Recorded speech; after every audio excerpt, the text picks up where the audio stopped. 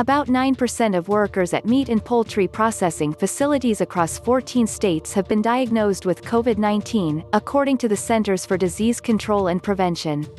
Meatpacking plants, which were under pressure to produce enough food for U.S. consumers, became early hot spots for the coronavirus pandemic.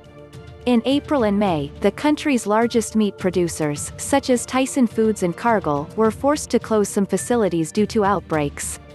Total production of federally inspected red meat and poultry fell 8% in April and 13% in May, according to data from the U.S. Department of Agriculture. Lags in production led many farmers to slaughter their livestock themselves. President Donald Trump signed an executive order in late April under the Defense Production Act to compel meatpacking plants to stay open. The CDC's report compiles responses from 28 state health departments, 5 of whom did not report any confirmed cases tied to meat processing workers. As of May 31, 86 worker deaths across 23 states can be tied to COVID-19. Nearly 240 meat processing facilities had at least one confirmed case among the workers, and more than 200 workers across 23 states have tested positive for the virus.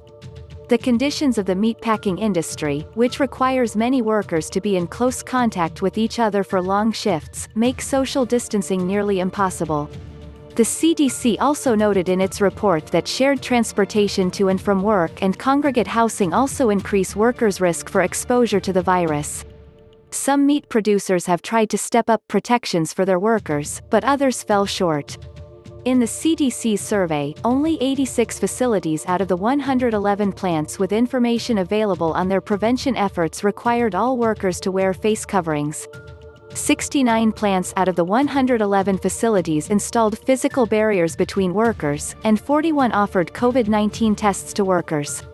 On Monday, a coalition of more than 120 groups sent letters to Tyson's largest shareholders urging them to ask the meat producer to protect its workers better by offering paid leave, ensuring daily testing and other measures.